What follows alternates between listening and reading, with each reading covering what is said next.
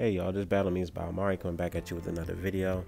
There's something that I've noticed in a few debates that I've been having is that people don't know the difference between Hack's ability and actual power.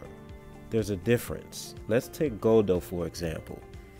He's weak. He's the weakest of the Ginyu Force, but his Hack's ability makes him very valuable. He can stop time or freeze you in a moment in time, which is dope as hell. Like that's a dope ass ability, but that's not power. That's his Hack's ability, and we all see how that worked out for him. He was one-shotted by Vegeta.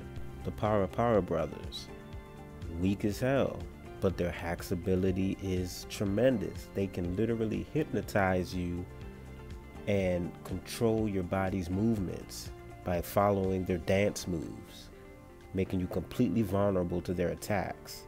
You know, at the end of the day, Goku and the gang got the drop on him, but that was a Hack's ability that they had. Basically, they can hypnotize you. Hit. Now, he's powerful. I'm not going to take anything away from Hit. He's strong. But he has a Hack's ability as well, where he can pocket time that he skips through, which is a Hack's ability. He can skip through time and get the drop on his opponent. Now, he could, if he was able to do that and be weak, he would still have that ability to do that because it's a Hack's ability.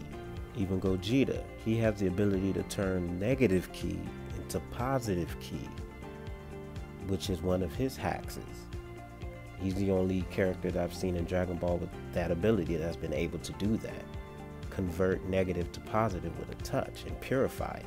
That makes him dangerous to any foe that's made up of pure evil energy. Then we have Football Head Zeno. His Hacks is the ability to erase, not destroy. He doesn't destroy, he erases, as in completely just is gone from existence. Every particle, everything just erased.